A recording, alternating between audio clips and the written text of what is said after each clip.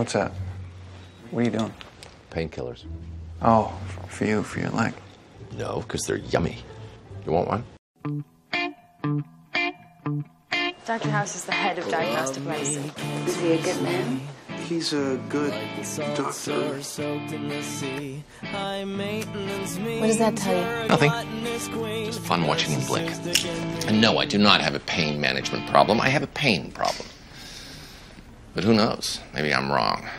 Maybe I'm too stoned to tell. So, who wants me? Kill me romantically. Fill my soul with vomit. Good.